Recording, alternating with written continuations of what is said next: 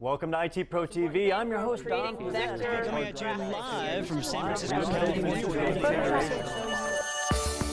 You're watching IT Pro TV. Hello, everyone, and welcome back to another exciting edition of IT Pro TV. I'm your host, Vaughn Smith, and this is our Cisco Cloud Fundamentals series, and we are looking at our cloud deployment models, our last one, which is the hybrid cloud. And here he is, Mr. Ronnie Wong. How are you? I am doing well, Vaughn. Thank you again for asking as we continue on, and thank you for joining us as we continue on through our trek. And Vaughn, you have been a trooper in me essentially spending a better half of multiple episodes in one paragraph of the NIST SP 800-145. If you're not exactly sure what I'm talking about, make sure you go back and check out the other episodes here. I'm about to show you exactly what I'm talking about as well. So we're about to talk, of course, about the idea of hybrid cloud, okay? And what we want to do is make sure that we have at least a basic understanding of this. We're going to talk about a key feature, which we normally don't end up talking about a lot of times. And then, of course, the risk and challenges like we've been doing with every single model that we've gone over.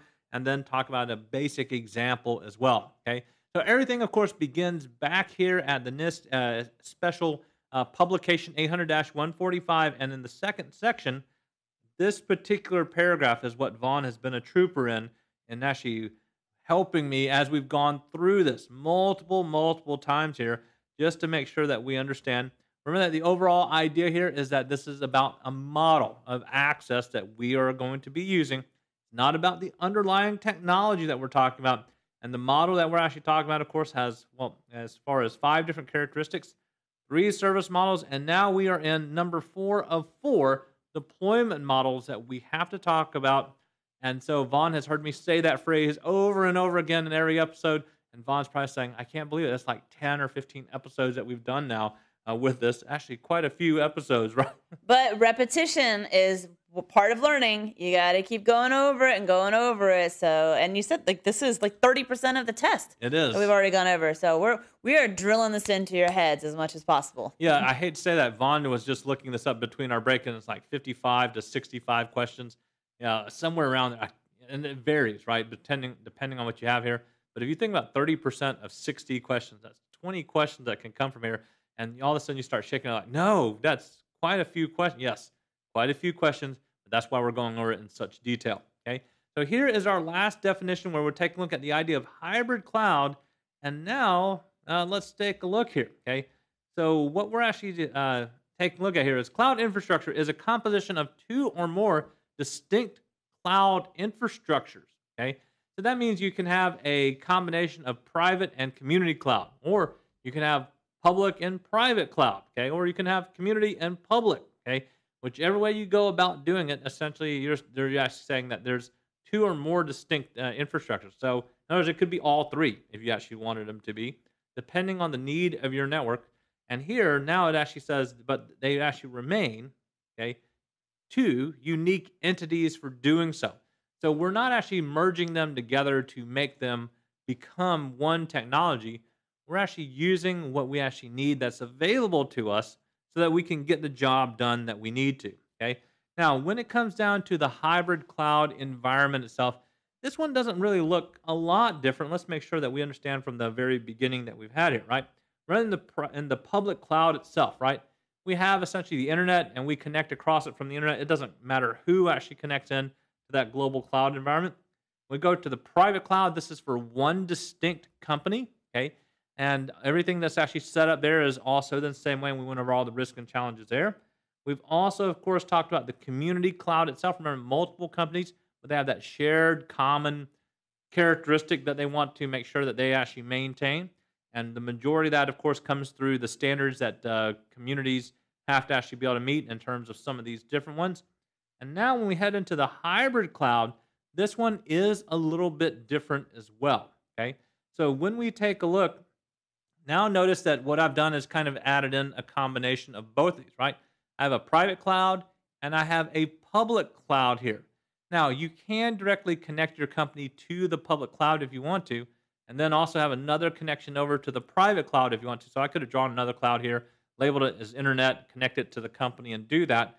But But that's not what we want, right? We want this to actually be a secured solution between all of the actual pieces here, right? Between my infrastructure that I have here on premises, as well as the private cloud environment that I have, all the way out to the public cloud and what resources that we need out here too, okay? But if I directly connect across the internet now, that means I'm not part of this private WAN network, which means I have shared data that is going across networks here. So this is the way that we establish it and actually bring a secure link between all of these different pieces that we have, okay? Now, the advantage of a feature of using something like the idea of the hybrid cloud comes with a unique feature here, and I want to make sure that I type this particular feature out so that we can see it, because this is actually a key feature. Ooh, that's bigger than I wanted it to be. Let me change do that a little bit better. And somehow I actually changed that to like 36 point here. Be right back. Now I'll zoom in so that we can see it. Okay, key feature.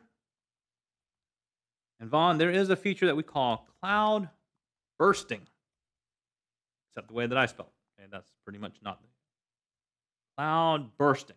Okay, so the key feature behind this idea of cloud bursting is fairly simple. When you, as a company, you begin to, of course, consume the resources of your private cloud, you may find out where at some point you're at 100% of your private cloud usage. Well, what do you do then, Vaughn, when you need more than that? Okay? Your cloud bursts. Yes, and that is the idea, is what we call cloud bursting. Now, that's only if we actually have set up a hybrid cloud. We set up a private cloud, kind of toast at that point, which means we need to add in more infrastructure, which of course is fairly costly, because even the private cloud environment, right, that means we have to, again, spin up more, we have to do more, and that's perfectly fine. But what if there was a solution? Let's say that the public cloud here, that we said, look, we're not going to access it for long, but it's going to be temporary until we can get something done here, okay? What if I went ahead and set up a private cloud within this public cloud as well and connected to it through a secured connection, okay? If I do something like that, I might be able to use the lower prices of the public cloud, okay, to help me to just get by when I actually need to. So it actually allows me to provision the applications to the public or to the private cloud, usually to the public cloud, when it's actually needed at that point in time, okay? Because if we overwhelm the resources of the private cloud and we don't have any place to go, we're actually in trouble at that point. It's kind of like the overflow, like Yep. what we've gone over, so it's going to spill over into somewhere else, and then when we don't, it's going to kind of go back into where it needs, and that's the idea of what load balancing means in general. Well, not load balancing, cloud bursting. Cloud bursting. Yeah, cloud Okay. bursting, okay? So cloud bursting, yes, it has an elasticity to it, and the fact that we need it when we need it. So what is the disadvantage of what I said? Add in additional infrastructure to the private cloud to handle the capacity that I need. Well, Vaughn, what if I didn't need it all the time? Okay. In other words, what if I actually had just heavier load of traffic into the private cloud during the peak work hours of the day? Okay. Well, if I just go ahead, well, I need more infrastructure. Well, now I'm paying for that 24 hours a day, okay, instead, and I don't need it all the time. Okay. Well, if I actually do this using the private cloud, okay, even hosted up that way, there may be where I actually have to kind of model and reuse some of the things. But what if I can actually connect it to another one, which is already set up here, and just have it burst over, and then when I don't need it, it actually just allows me to keep my network as stable as I want to be, okay? So that's usually the key feature when we start talking about the idea of using hybrid cloud environments too, okay? Now, the other thing about hybrid cloud environments, it does help you do some of the same things that the community cloud did as well, where you might have to have certain portions of your data that's protected in terms of a private cloud or even stored on premises on your data center. So you can build all that up and actually do that, but there's other portions where you might go, no, we're going to use Office 365, and we need to make sure that we get access to that too. So you can use a combination of what you need to help you build a final solution. So you're not locked into just a private cloud. You can use both of them. The key here, especially if you're working in regulated industry, is a secured connection between all of them. So we have to then, Vaughn, ask the idea here. Well, what is the idea of the risk and challenges? Okay. So when we start talking about risk and challenges, like we've done with every other type of deployment model that we've talked about here, well, these are some of the things that we have to make sure that we do understand and we accept here. Okay. One of them, of course, is the idea that we might have different technologies that run. Okay. Different technologies in the private versus the public. So they might not talk to each other. Not the way that we want them to. Okay. Yeah. They might talk to each other, or they might barely talk to each other. Yeah. Let's put it that way. Okay. So when you have something like that, it could be that the technology isn't as fully integrated the way that we think it should be. And that's because private clouds, they normally are fairly specific to the purpose that we want them to be. It doesn't mean that every single cloud provider will actually have that environment ready and up and going. Okay. The other thing that we have to worry about, of course, is that when we start heading into the nature, okay, of adding in private cloud or even the addition of the public cloud, is it may not meet the security requirements, like we said, the compliance requirements that we have. Okay, so may not meet security requirements in the public cloud. So it doesn't mean that it can't, but it may mean that you have to kind of set this up a little bit more technically involved than what you're actually ready to get into. Okay, so that is a possibility here. Let me move some of this stuff up as I'm starting to challenge our screen space here. I'll move that over a little bit and see what we can do. Okay. All right. So what are some of the other things that we can also do here too? Okay. Well, remember that once we have that in place, okay, you may find out that you can't integrate the technology as easily. Okay. So even though they might not be able to talk, okay, but integration may be difficult.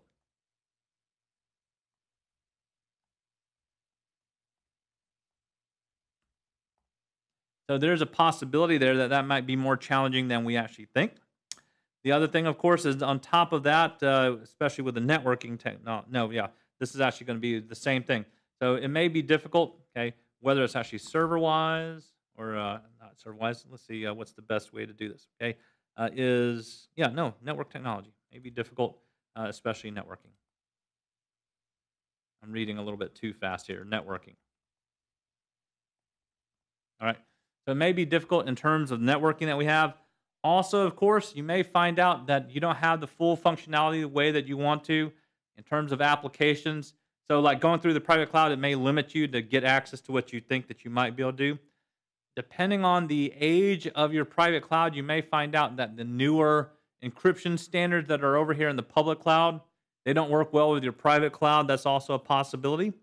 And the way that we manage things through our private cloud may not give us visibility into how it's actually being worked on over here in the public cloud either. So all those different things can become challenging to us. I just typed out a few of them. I'll have the rest in the notes for you. But you can kind of see that even though this might be a solution, especially when you do have the nature or the need to do some cloud bursting that may go on, you still have to actually take into consideration here all these different risks and challenges that you may not have actually thought about as you continue to move forward with this particular nature of the things that are going on, okay? So this environment is not for everyone, okay? But it can be a full benefit for a company that really does have that certain need, right? That they want to actually say, hey, I want to make sure all my email is still running through my company here on premises. So you may actually have your entire private cloud being run at a data center on your own, which is perfectly fine. But then you may, again, actually have other things that are run up in the cloud environment. And if you do that, that means you have a secured connection in and that you can actually do everything that you need to, okay? Now, Vaughn, as far as this particular space goes, it can all be integrated in whatever provider that you want to, okay? But I did want to introduce, if you haven't actually heard about it, okay, is a company called Rackspace. It's a multi-billion-dollar Rackspace company here. You've been there. I have actually been there. They're a pretty cool bunch of people. And didn't you slide down the slide? I slid down the slide in the middle. Yeah, they actually have a twisty-turny slide right in the middle of that company. To connect like the second floor to the first floor or whatever, and you can go down the slide. Yeah, that's because the entire company fits in a mall is what it fits in, okay? So, yeah, they're huge, okay? But they actually have chosen, instead of trying to carve out like the public cloud space, okay, and not really, saying, hey, we're only dedicated to private cloud, they have actually tried to say, hey, look, we're in charge here. We're high. We're high on the hog, okay, here in terms of what we call the hybrid cloud instead. And so here, This is their niche market. yeah, this is where they tend to excel. I want to make sure here. Managed cloud, Cool. they have different ones that are available. Okay, when they talk about managed cloud, they're saying, hey, they'll manage it for you. In other words, they'll provide not only that ability for you to get access to this, but they'll manage it for you. In other words, all you have to do is buy. Oh, I didn't want the multi-cloud. I wanted the hybrid cloud. I was going to say, which one did I choose? Okay. See, that's what happens when I work too fast. There we go. All right, well, I guess it's going to leave me the same thing, okay? So I was like, where did the hybrid cloud one go? But we'll use their multi-cloud is what will actually end up working instead. So they show you like all the different things and why you should actually choose to work with them in the, I don't know. Maybe refresh your browser. I think, yeah, I would think that just, let's see if I can actually refresh the browser and say that. You know, this is one of those things. Let's see. One more time. Try it again. Let's see if I can go back to the overview. We'll go back to the overview. There we go. Let's see if I can get there from here. It's going to spit me back out at the... Oh, finally. I was like, why is that not working? Yeah, that was a little weird. I was Yeah. watching. I'm like, wait, you clicked on that. Why aren't you going there? Yeah. So this is where we have. So sometimes the best environment for a workload is one that combines both public, private, and single-tenant dedicated environments here. And that's why they created a true hybrid cloud with multi-cloud flexibility. You can connect dedicated bare metal environments, okay, to allow you to do that. And that's kind of the key and idea behind what they do. And they are really good at actually doing this, okay? So this is the market that they've really tried to carve out here. And you can see that they work with everything that's actually out there, okay? Whether you're actually using VMware, AWS as part of that solution, they'll say, oh, no, you don't have to worry about integrating it, Vaughn. If you need it, we'll integrate it for you together with your particular environment that you want to, and they'll go ahead and do so. What they like to talk about is that, you know, they actually have fanatical support is what they have. You can see where they talk about a fanatical experience here. The building's actually located on One Fanatical Way is actually where it's located. Yeah, Oh, that's go figure. cute. Yeah, one I like fanatical that. way. It's pretty darn neat. But overall, though, there are different companies that do carve out niche markets in what they do. Okay, and you know, with Rackspace, they like to do the managed provider. So the neat thing, like I said, you just pay for it, and they'll actually manage the whole thing for you. Means if you have problems with the security, you call them up, they handle it for you as well. You're probably seeing more of that in the hybrid environment because it works so well. And the very fact is, if you have a group of people that are very good at what they do, like Rackspace, that's probably the one that you actually end up going with, unless you really love trying to manage a cloud environment as well as either multiple cloud environments or the idea of a on-premise cloud environment and a cloud environment. Okay, so you just name it. There's a bunch of different technical reasons why you might go with something like Rackspace. But in that sense, Vaughn, all these are actually great different ways that we can approach this. Every company you run into, you more than likely, it's going to be one of these particular deployment models that you're going to go to. Okay, the most popular by far, public. Next to that, of course, is going to be the idea of the private. Okay, less popular than that is, of course, the idea here of, well, the hybrid environment, and even less popular, that's really highly specialized in terms of just industries, is going to be something like a community cloud instead. So all four of those are essentially the ones that you have to make sure that you understand for the exam, as well as those 5 characteristics and the 3 service models, and that will help you to make sure that you are prepared, at least for this particular domain objective, for the actual cloud fundamentals exam as well. Make sure you take a note of that, because it's actually very important that you don't skip over this. Even if you think you know it all, the reason why we've gone over it in the way that we have is that we've approached it from the Cisco perspective, and they really do separate out that idea of what's the cloud provider's responsibility versus the actual customer's responsibility. They have also approached the idea here of cloud from the standpoint of what are the challenges and what are the risks associated with using each one of these things too, and of course the definition itself, making sure you understand the 5 different elements that are there. All the other things we've also put in there, those are highly testable as well. The list that we have, the different service providers, all of these are actually important elements that you need to make sure that you understand before you head in to sit for this exam. So Vaughn, that should wrap up, at least for us here, really the first 2 domain objectives for that exam. And in that sense, there's a lot more to come. But this one, though, will help us to put, a kind of cap on at least these first 2 domain objectives. And that means we have 3 left that we have to cover. Still a lot of material, and it's going to go a bit slower than what we've actually been doing, because now we're going to get into some nitty-gritty of the details on how some of this stuff works from the Cisco perspective. All right, we just described the popularity of our cloud deployment models. That sounds just like the cliques in my high school. And I was not part of the top. But that's okay. That's all right. I like this here because I'm learning and I can take those people out. That sounded really mean. Okay, anyways, we're going to go ahead and wrap this up. So signing off for IT Pro TV, I've been your host, Vaughn Smith. And I'm Ronnie Wong. And we'll see you soon.